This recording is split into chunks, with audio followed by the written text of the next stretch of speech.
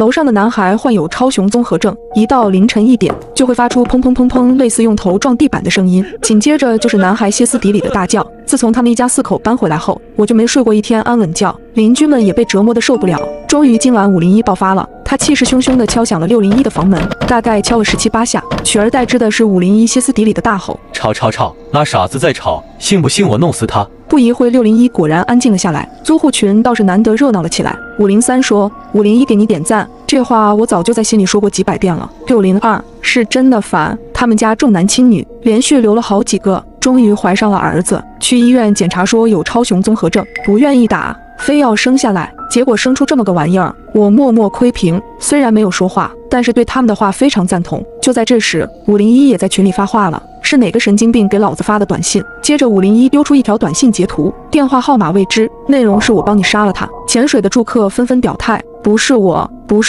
等租户群安静了下来之后，我把手机搁枕边，闭眼准备睡觉。毕竟像这样安静的夜晚可不多。突然手机再次震动了一下，是602发的消息。今晚601真的好安静，安静的不正常。你们说那个超雄男孩该不会真的被杀了吧？203立刻接话，怎么可能？那家子重男轻女，把儿子当宝，谁要是把他们儿子杀了，他们不得发疯和对方拼命？501却说，就那个傻子死了最好。501的话得到了503和402的强烈附和。不过话虽然这么说，503还是弱弱的问601，该不会是真杀人了吧？要不我们找个人上去看看？别看平时大家聊天聊得嗨，可真到了这个时候就没人说话了。我想了想回了句，要不再观察几天，万一是超雄男孩生病了呢？503回复，好吧。在接下来的3天里，所有人都只看到了601的夫妻俩，没有看到超雄男孩，也没有听到超雄男孩吵闹。这天下班回家的时候，一只小手突然拉住了我的袖口，扭头一看，是601的小女孩，她是超雄男孩的妹妹，穿着一身红裙子，长得怪可爱的，和那个超雄男孩简直一个天上一个地下，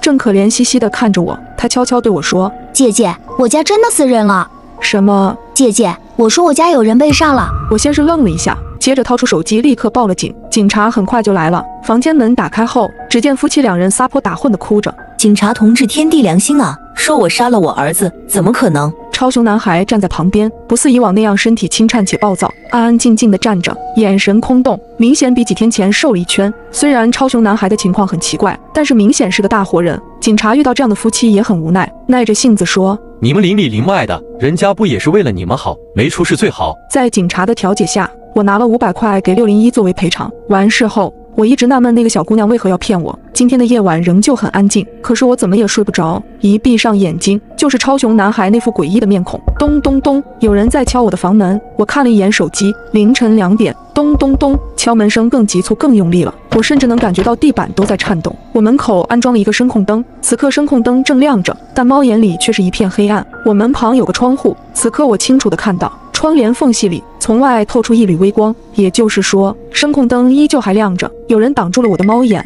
我一点点靠近窗户，慢慢撩起了窗帘。我看见一张明显不对称、长着痤疮苍白的脸贴在玻璃上，他正用那双死鱼一般的眼睛狠狠盯着我。是超雄男孩，我吓得连连后退。当我再次鼓起勇气看向猫眼时，一个黑影缓缓从左边凑近，是一只眼睛。那眼睛在猫眼外往内看了半晌，这才远离。我终于看清楚了他的样子，他是601的男主人。